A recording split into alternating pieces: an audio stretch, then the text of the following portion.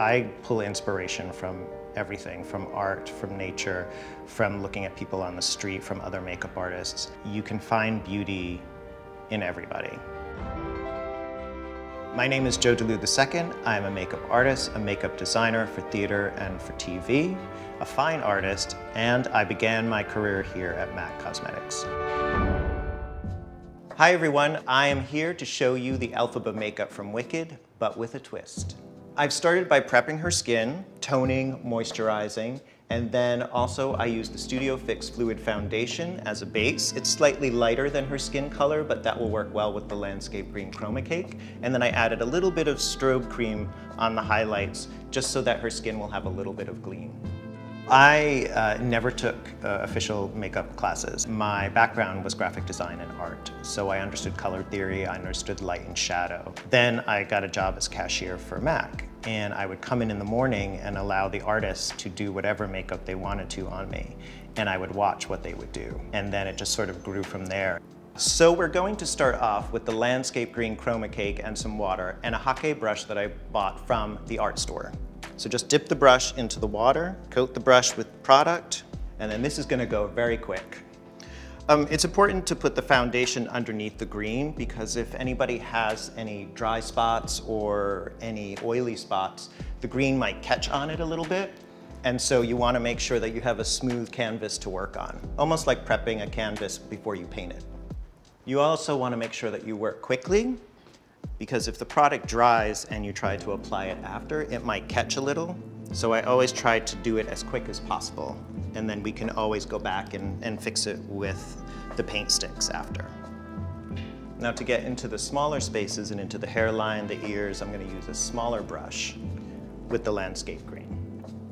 So while I was at MAC, I did fashion shows, I did body painting events, and so I was honing my skills there.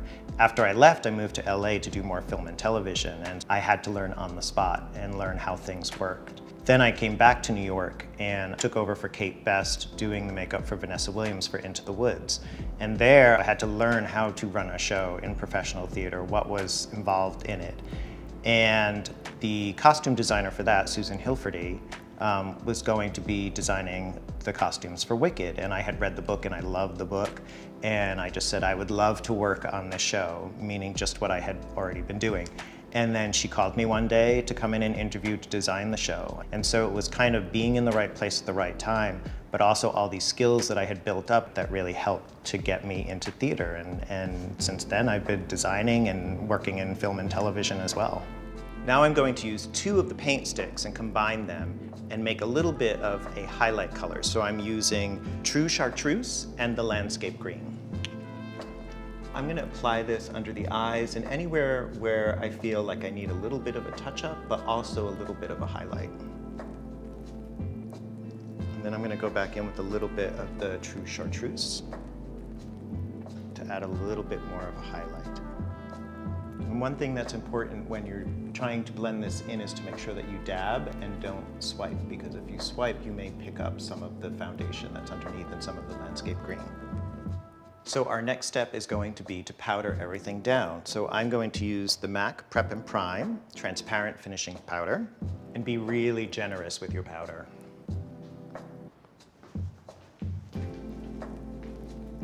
Once you've gotten a good layer of powder on there, then you can use a powder brush and just brush it all off. I think the most valuable thing for me of my time at MAC was the people.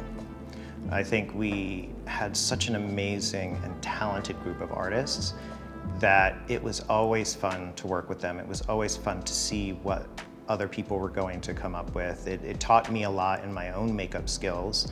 And I think that was the best part. You had people from all walks of life who came there and all different styles. And just to be able to work together and create things was magical. So the next step that I'm going to do is I'm going to take the loose powder and I'm just going to put it underneath the eyes. This is to help stop any of the eyeshadow falling onto the face. I'm going to start with Shroom as a base for the lid. And a little bit up on the brow bone.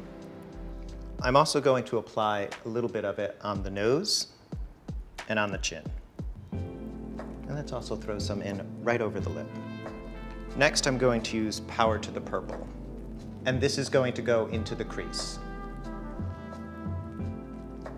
I'm also going to add some of the purple underneath the eye. Next, I'm going to use Saddle, and we're just going to add a little bit of that into the crease just to add a little bit of depth. Next, I'm going to use Carbon, which is a black eyeshadow, and that's going to be for the liner and also for the eyebrows. We're going for more of a smoky effect, so instead of actually doing a line straight across, you want to make sure that you press in the eyeshadow into that lash line.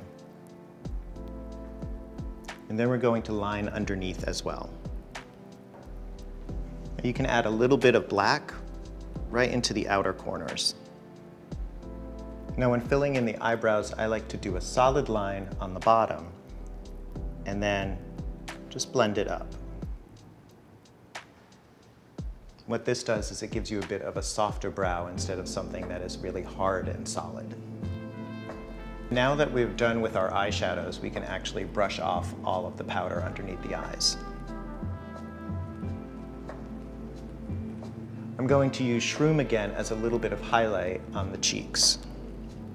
And then I'm going to use Power to the Purple with a fan brush as the contour. And also using it down the nose.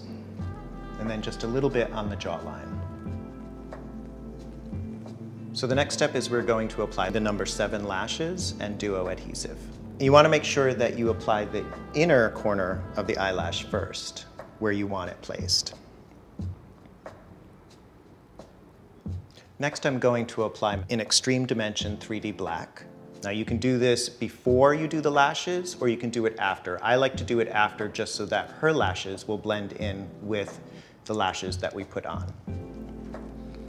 My favorite MAC product are the eye koals. I love them. There's nothing better, like I could use an eye koal and do an entire smoky eye. I don't need anything else, but yeah, they're my favorite. Next, I'm going to use the Smolder Eye Kohl pencil to deepen the black around the eye. And now I'm going to use the Smolder Eye Kohl pencil also as a liner for her lips.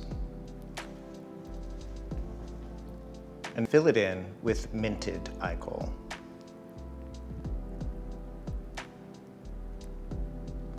Next, I'm going to use 2 pigments, Chartreuse and Emerald Green. I'm going to mix them together and brush it over the face to create a little bit of a glow. Now this would be how we would do it somewhat for Act 2. Now I'm going to add a little bit more just to show how you can take it in a different direction, make it a little bit more modern, make it a little bit more cool. So I'm going to use the Hyper Real Glow palette, the color Get It Glowing. And I'm just going to apply that on the different highlight areas. And now I'm going to use some of MAC lip glass. Of course, we can't do this during the show because she has to kiss Fierro, but when we're doing it for this, we can.